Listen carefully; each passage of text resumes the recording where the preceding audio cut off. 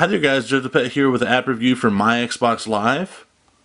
And it's an official app from Microsoft. Once you sign in, you'll see a spotlight page and it'll rotate between 3 different videos. And then you'll have this featured video up here and then a spotlight gamer down here. And your avatar will be right here, and you can swipe it to the right and you'll be in social. This will display all your friends here. Like this one right here is a friend request. I can look at their profile here and pull it up. And then I can compare games and I can accept requests, decline requests. We go ahead and accept that. And it's going to update it. See, now that person's on my friends list. The first part is going to show your requests.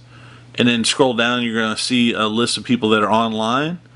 And then further down, you're going to see offline people. Also, you can look at your own profile. It'll show your 4 previous games and your gamer score. Just like any other profile. You can actually go and edit your avatar too. Not everything's on here, but you can adjust stuff if you want to. I have to see, which I don't want to do that, so just exit out.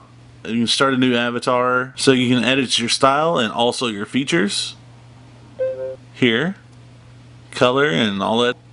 And then if you scroll over to the right, you're going to see your recent games, and you can actually browse your games and you'll see them tiled like this.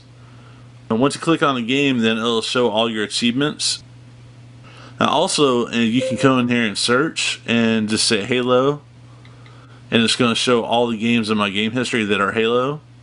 And I can go to like Halo Wars. I can find out what I need. I can go over here and see, okay, I need to do this. And it's got the sound straight from Xbox Live, just like you're on the dashboard. It's got the same Zune kind of layout that's on the new dashboard, so it'll be familiar. And also, something really cool they put on here is on your friends list, you can actually go over here and then add beacons.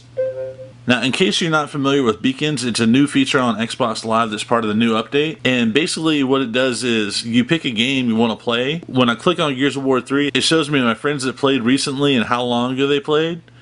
And you can click on Set Beacon, and you can actually share that or just set it. And I want to play this game with friends. Now when one of my friends gets on Gears of War 3 while I'm on Xbox Live, it does a little notification and tells me Frodo the Shire's playing Gears of War 3. Or, you know, whoever.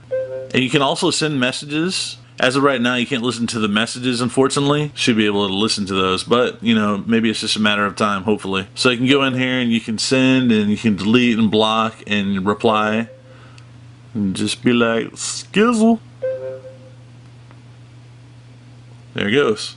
And you can change your online privacy settings here, which is very cool and convenient. Go in here and online status. I want to be, my friends, I want to consume me. Haha. And save it.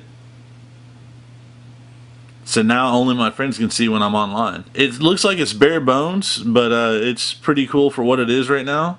I look forward to updates on it. So I'm going to give this 4 out of 5 stars. It's a lot better than the one that's out there that came before that was unofficial. And thanks for watching, you guys. Y'all have a good day, and I'll talk to you later. Skizzle!